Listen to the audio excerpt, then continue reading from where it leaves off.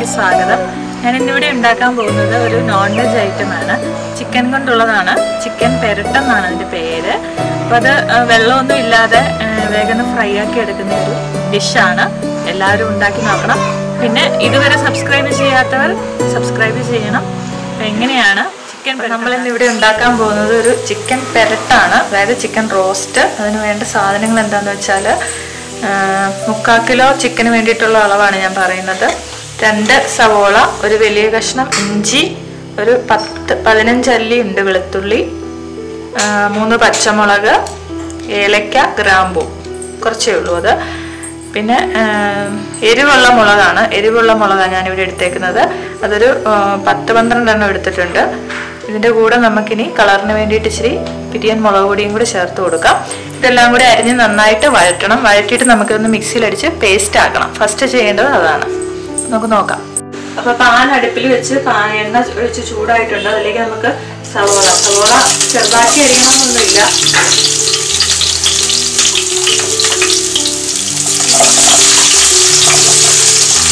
പിന്നെ ഇഞ്ചി ചെറുതാക്കിയത്, വെളുത്തുള്ളി,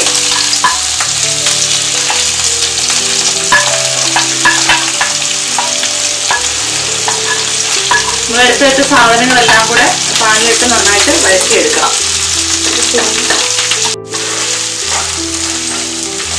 ഇതിനകത്ത് നമ്മൾ പച്ചമുളക് ഇട്ടിട്ടില്ല കേട്ടോ, ബാക്കിയെല്ലാം കൂടിയാണ് നമ്മൾ വഴറ്റുന്നത്.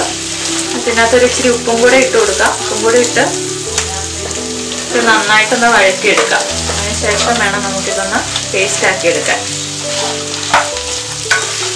അപ്പം നമ്മുടെ സവോളയും മുളകും ഇഞ്ചിയൊക്കെ നന്നായിട്ട് വഴറ്റിയെടുത്തിട്ടുണ്ട്. ഇനി ഇതൊന്ന് ആറാൻ വെക്കാം. ആറിയിട്ട് നമുക്കിത് ഒന്ന് മിക്സിയിലിട്ട് പേസ്റ്റ് ആക്കിയെടുക്കാം. അടുത്ത സ്റ്റെപ്പ് അതാണ്.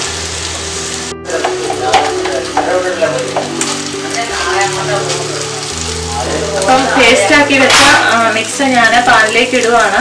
ഇതിനകത്ത് ഞാൻ 1 സ്പൂൺ കാശ്മീരി മുളക് പൊടി ചേർത്തിട്ടുണ്ട് കളറിന് വേണ്ടിയിട്ട്.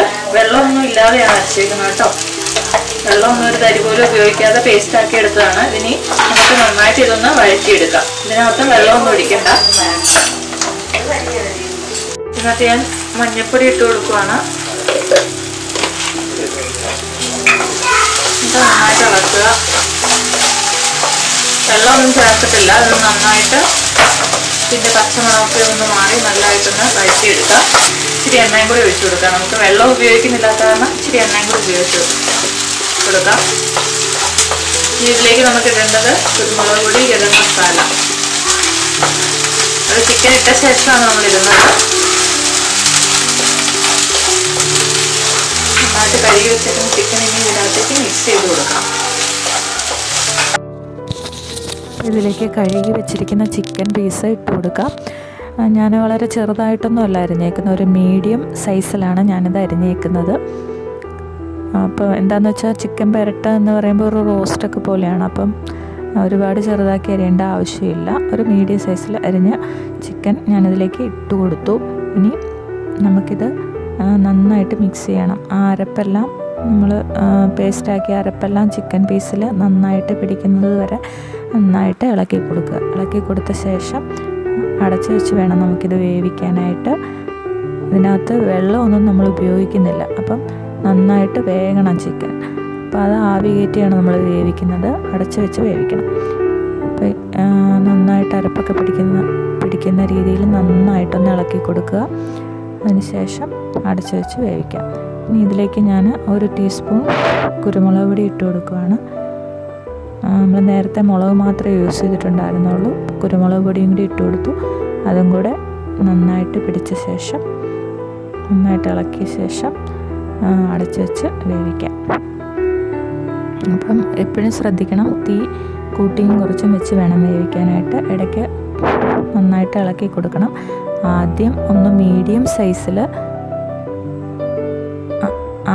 മീഡിയം സിമ്മിൽ വെച്ചിട്ട് വേണം വേവിക്കാൻ. അതിന് ശേഷം തീ കൂട്ടി വെക്കുക. അപ്പോൾ ഇടയ്ക്കിടയ്ക്കൊന്ന് തുറന്ന് നന്നായിട്ട് ഇളക്കി കൊടുക്കണം.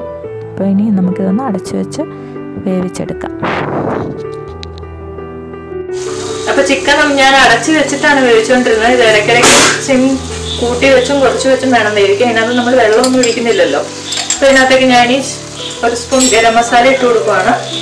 അതും കൂടി ഇട്ട് നന്നായിട്ടൊന്ന് മിക്സ് ചെയ്ത് വീണ്ടും അടച്ചു വെച്ച് നമുക്ക് വേവിക്കാം. ഇതിനകത്ത് നമ്മൾ വെള്ളമൊന്നും ഒഴിക്കുന്നില്ല. 1 ടീസ്പൂൺ ഞാൻ ഇട്ടായിരുന്നു കുരുമുളക് പൊടി, 1/2 ടീസ്പൂൺ കൂടി ഇട്ട് കൊടുത്തു ടേസ്റ്റിന് വേണ്ടിയിട്ട്.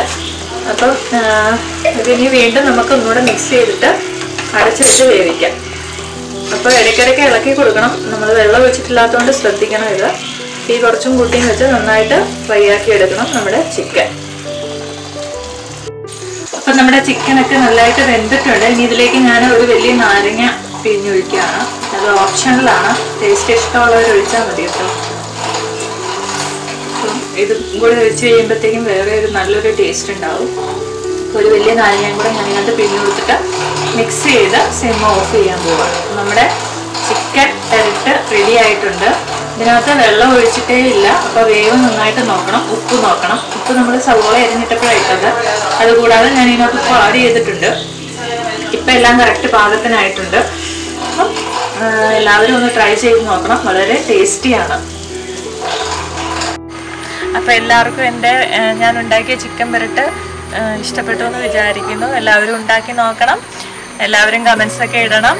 ട്രൈ ചെയ്ത് നോക്കുമല്ലോ. അപ്പോൾ പുതിയൊരു റെസിപ്പിയുമായി കാണും വരെ ബൈ ബൈ.